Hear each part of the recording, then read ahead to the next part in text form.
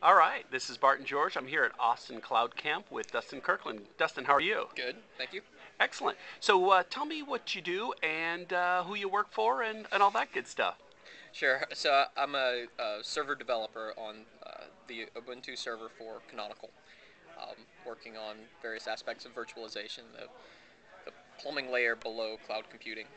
And so you guys just had your release last week, or this past week, I should say. 2 days ago. Okay, cool. So what were you actually working on in that? Jaunty Jackalope, cool. I had three main responsibilities. I implemented encrypted home directories in Ubuntu, which is pretty cool.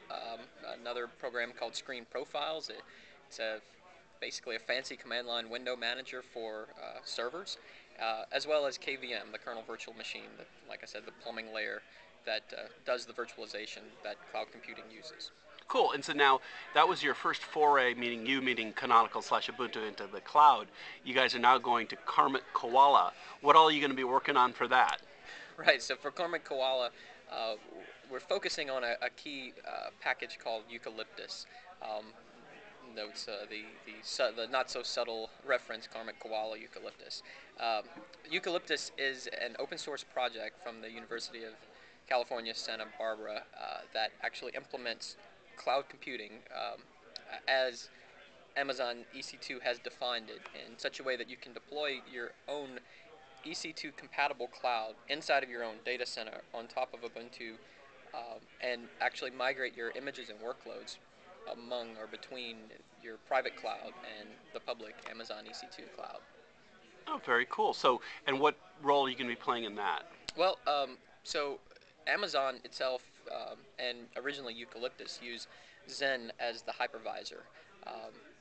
One of the first things we did when we started working with Eucalyptus is actually replaced the hypervisor, or actually abstracted the hypervisor, such that you could use KVM instead of Zen. And from a strategic perspective, the Ubuntu server prefers KVM, the kernel virtual machine, as opposed to Zen as a hypervisor. So I'm personally working on basically making KVM as stable, secure, featureful as possible.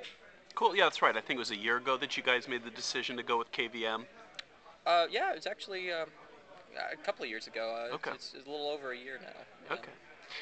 Very cool. So now, what do you think is the most cool thing about the whole cloud? Personally, what rocks your world? Wow. I like the green computing aspect of it.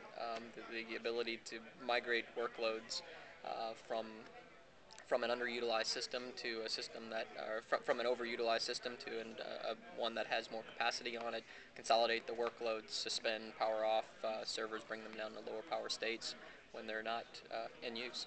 I think that from a longer term perspective, is the most interesting thing about a cloud. And are you going to be involved in any of this bursting that goes on between the private and public cloud? Maybe so. Very cool. And what do you like most working at Canonical on Ubuntu? Oh wow, the Ubuntu community is phenomenal.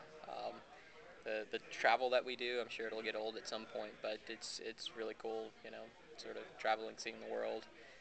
We do sprints all over the world, pretty much all the time. I enjoy that. Cool. Dustin Kirkland, thank you so much. Thanks, Bart.